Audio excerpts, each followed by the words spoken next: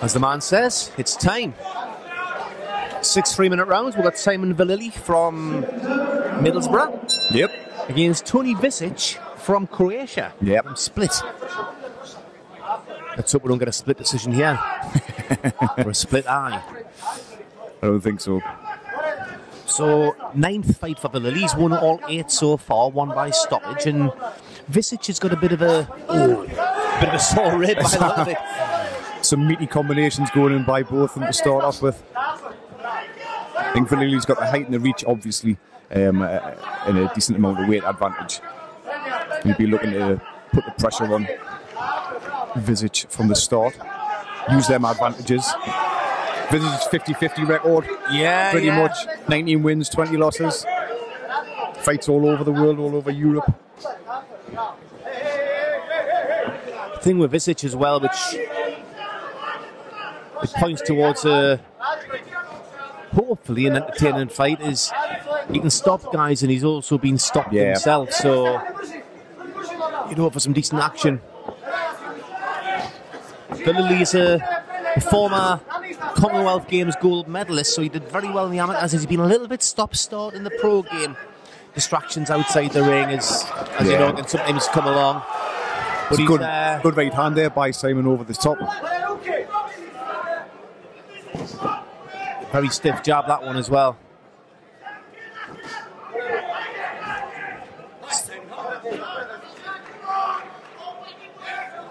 He says he's really, really switched on now. He's going to be giving it 100%, and they're looking to move through a bit quicker as well. But he's certainly got the ability.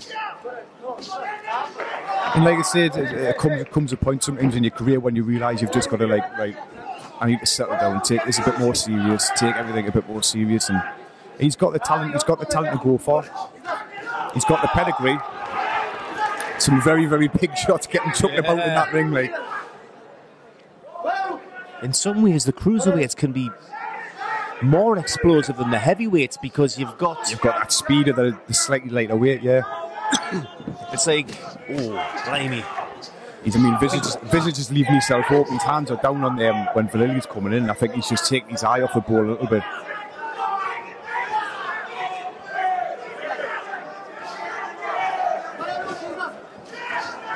Again, VALLILY's another one that's had to adapt from the amateur style. That such high success. Again, when he was boxing a lot of his amateur fights, it was the old-fashioned point scoring and not tippy-tappy, but not punishing. I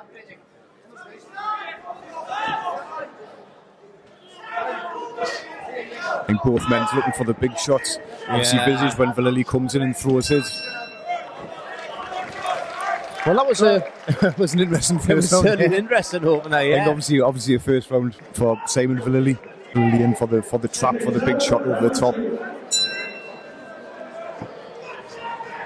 Hasn't paid off so far, but that's where Simon VALLILY's just got to keep that concentration, not get drawn into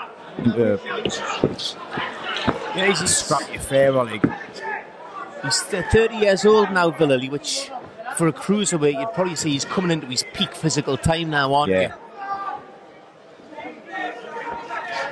He's just getting the right fights, making the right progress, but like I say, I think they're looking to move him through a little bit quicker now. Yeah.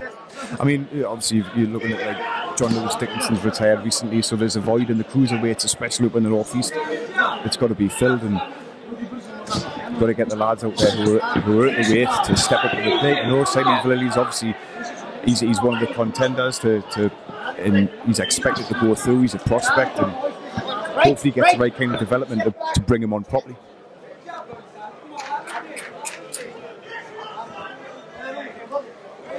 VALLILY's corner there, asking for the jab to come out. Just get back to the boxing a little bit and work his way in. Yeah, he seems to be switching off a little bit when he's getting on the inside, and that's giving VISIC the chance to let those shots off, isn't it? If he's keeping it at long range, he's you can see when he bounces back there, VISIC, his right shoulder's noticeably a bit more just relaxed, and he's just looking for that big swinging right hook over the top. But if you can see that from here, I'm surely VALLILY. Yeah, it was a very good right hand there by Simon VALLILY. Caught him.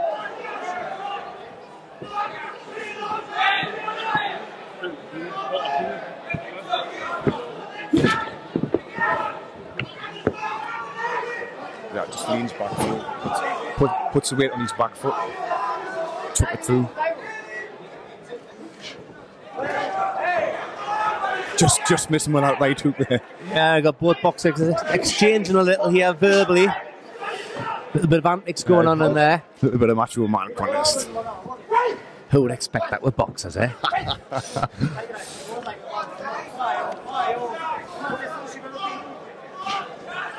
It's a good jab there by Simon VALLILY. I think like his corner's trying to get him back behind the jab, and he's got the reach, and he's got strong, stiff jab, and he's having success when he's throwing it.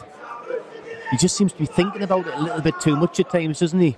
But again, he needs that regular activity to... Yeah. I think it doesn't help as well with Visage where his style is when Simon VALLILY is stepping in, he's just leaning his body. He's leaving his feet there and just leaning his body back, and it just puts it out so VALLILY can't get that full purchase in his shots.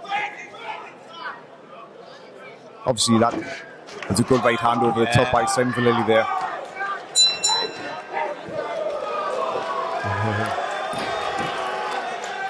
I think a touch of gloves at the end there. Yeah. Well, he's got 6 rounds. Yeah, he's got 6 rounds to do a job. It's he was meant to be fighting in May. There was Phil Jeffries was going to have a show at Rayton Meadows, and that actually got called off. And that was going to be VALLILY's first 10 round. He was going to be headlining that show. Yeah. So that gives you an idea of the plans of moving him forward. I think this fight only actually got made yesterday, so... Yeah, struggling for opponents. Yeah. That was good patient boxing by him there. He stepped in with the shots, just didn't land 100% and just took that step back out again. And again, not giving his opponent any encouragement. No.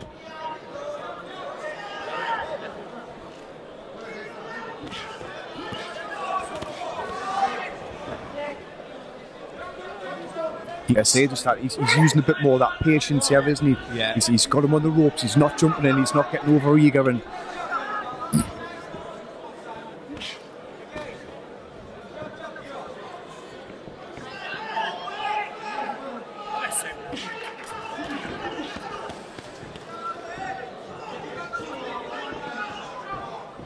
it just goes to show that you missed the shot slightly, and if you lean overcommit with your weight forward, you're open to those shots. And he protected himself well. I think he's got his game a bit now. Visage is just waiting for him to come in, but Simon VALLILY's not jumping in over eager. And when Visage is trying to throw them counters, VALLILY's at that space where he can just move back. It's like you say when he's against the ropes or in the corner, he's got that slightly side-on stance. Yeah. It's difficult to catch him clean.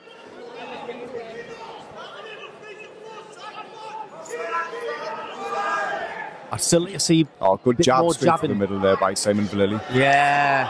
He's doing so well with the jab. Yeah. I think he'd be breaking this guy down if he was throwing it a bit more. Like you say, not greedy, just... Oh, beautiful right hand there by Simon VALLILY. Caught him right as he was coming in. Oh. That was like Lennox Lewis against Rackman, wasn't it? Yeah, Rackman. Blimey. His head's not clear here. I think Simon VALLIly catch someone and put his shots, the fight could be over. Referee's looking right on there, and I think that's a fight's over with there.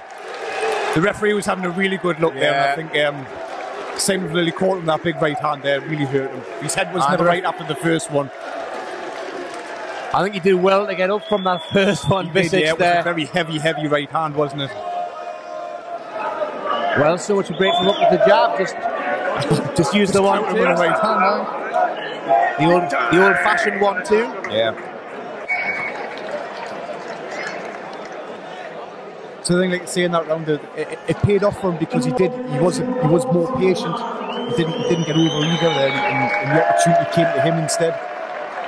And he actually landed the 1-2 when Visage was actually trying to counter. Yeah. And he timed him with it. It's a thing you can see. Well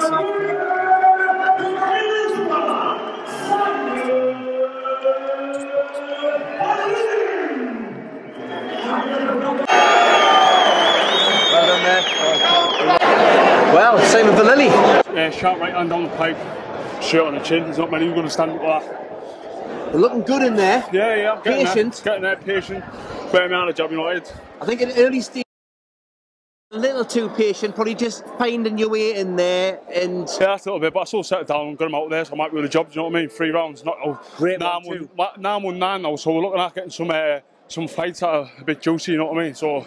Well, the plan was, I was mentioning country. You were planning to fight a 10-rounder a couple of months ago, weren't you? Yeah, but the show got postponed, so. So that's maybe the next step forward. That's definitely the next step forward. Yeah, we want to start fighting competitive fights now. Well, lads who are in and around the top 10 in Britain, you know what I mean? So start pushing on. Obviously, with John Lewis recently retiring in your weight division, there's limited on the local area, but like you say, at national level, you certainly look ready for that. Yeah. There's obviously it's limited opposition in the North East, but you know I don't want to sound get ahead of myself too much. But I'm looking around Britain and I can hold it with anyone in the top 10 in Britain without a shadow of a doubt. Not just all of them, I can beat them. So that's the next step. Not just beat them, but exciting fights as well. Exactly. You know, all the Borough fans have come here and they've been with me all the time. You know what I mean? So they'll go anywhere in the country. You know what I mean? Well, another one in the bank, mate. Brilliant, Simon. All the best, man.